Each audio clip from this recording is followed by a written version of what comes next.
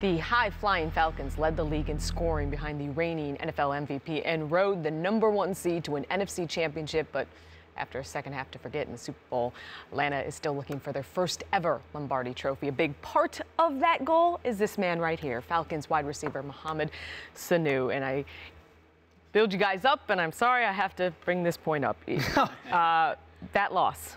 You said that loss in the Super Bowl won't define this Falcons team, but what did you learn from that historic collapse? You learned a lot as far as you as a person, as a man, and you know how you bounce back, how you approach every day, and how you carry yourself. But it's not going to define me. Like, you know, I know the type of player I am, type of person. We know, my brothers know the type of team we are, the amount of work we put in, and I mean the way we came out in OTAs, you couldn't tell we just lost a 28-3 lead. Like, I mean, we was out there flying around like it was just another day of practice. So, I mean, you should see the confidence of our team. While we come back, we're ready. Oh, I believe that. And I saw yesterday we talked about it. Matt's new commercial on overcoming defeat, resilience, what fuels you going forward. I believe where you guys are now, but I told you, I saw you out here in the hallway. I said, Mohamed, I'm not blindsiding you. I have to ask you about this, okay? You talk about what you learned. I'm going to read you this clip from, I don't know what it was it NFL Films that caught you guys during the Super Bowl? This is Mohamed Sanu shaking his head. He ain't never met nothing like this. To which your teammate, Taylor Gabriel, says, that's Tom Brady, though. And you respond, I know I'm never comfortable, but we're about to put 40-something on them. But I'm saying they've never seen anything like this. That's right. What'd you learn from that? I mean, you get hot, you get cold, but I'm just going off what we do throughout the year.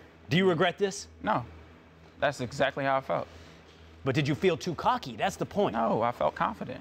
I mean, we put in the preparation in what we do. Like, what's not? You want me to be like, oh, we're about to blow it. Like, well, sure, I'm not ready. Like, I felt confident in my brothers and my team. Like, all the work we put in. Like, there's nothing that says that we weren't gonna keep playing the way we're gonna keep playing. Like, nothing told me like, okay, shoot, we about to just put on the brakes and cool off. No, like, the way we play, we're attack-oriented offense. Like, we go out there, we attack teams. And, I mean, I have all the confidence in myself, my team, that we're going to go out and score 40. That's what we normally do. Like, that's a day in the life of the Falcons, really. Who didn't show up to OTAs? Everybody did. Everyone showed up, and everyone's going to continue to show up. Right. So you're saying that you guys, now that you've been through what you've gone through, you're going to now come back and put yourself in a better position. Like, what does it do? We have to. We have no choice. I mean, that's what we're in this game to do.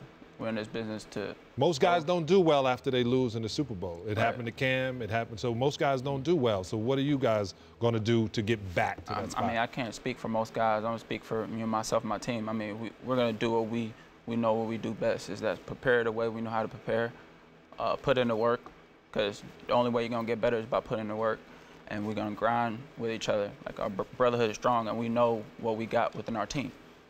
Yeah. Okay, I want to come back to this really quick, and I appreciate that confidence you talked about to me. This is why you felt that way. What I read to you is a reflection of the confidence you have in yourself and your teammates. Was there a moment, Mohamed, when you realized what was happening, that you're giving up this lead? That this, what was that moment for you in the game where you're like, oh my God, they're doing this to us? When I seen, just like we came, after we came, we scored. I think it was like, we punted, and then after the sack fumble, I was like, whoa, like this is crazy. Like we're just not moving the ball at all, to put up any points, and they're out there, they are on us. And I mean, they're a great team. Don't get me wrong, they are a great team, and they show what they can do. But we're a great team as well. And you know, I just had the confidence in my teammates and myself, and they had that confidence in themselves too. And that's what makes them a great team. They have a great leader in Tom Brady, and he went out and does what he does best, and that's perform at a high level. Speaking of confidence in your teammates, let's talk about the receiver core, you and Julio. After Brandon Marshall signed with the Giants, some people are saying that Big Blue has the best receiver duo in the league. Why are you and Julio the best receiving duo in the league? We complement each other very well. I mean, I know Julio's strengths and his weaknesses, and he knows mine. And we feed off each other very well, and we help each other improve daily. Whether, you know, we're talking through text or he calls me, we call each other and we ask how each other's doing.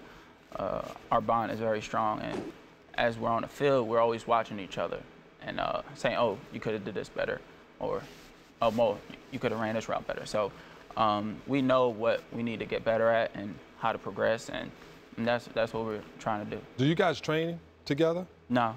Why don't guys do that? I mean, he's still getting his foot together. So, I mean, once he's back, we'll train together. But, like, most of the times, guys, you know, have their own trainer that they're accustomed to and that knows them the best. And that's who they train with. Cassie asked you about who's the best receiving core in the NFL. So in back-to-back weeks, you basically have a first-hand experience of, well, an ongoing debate on this show. Who's the best quarterback in the NFL? Now, let's set aside the name Matt Ryan for the moment, okay? Which I perfectly accept if you want to insert that name into the debate. But for now, you play Don't be led by him. Go ahead. You played Aaron Rodgers and Tom Brady back-to-back. Tom Brady did what Tom Brady does to you. Aaron Rodgers, you beat, but you played. Who's the better quarterback? I don't know, honestly. Well, I swear, I really don't. But they're like, almost exactly alike, right? Yeah, I mean, they're both. I mean, Tom Brady plays the game different. Aaron Rodgers plays the game different. Aaron Rodgers can move around and make incredible throws. Tom Brady, he will stand back there and dice you up. And boom, boom, boom, boom, until you make a mistake, and he'll strike you for a big play. And Aaron Rodgers is going to make a big play whenever. It's any time possible, so you got to be on your toes. So it's hard to say who's the better quarterback. I mean, they're both phenomenal quarterbacks. So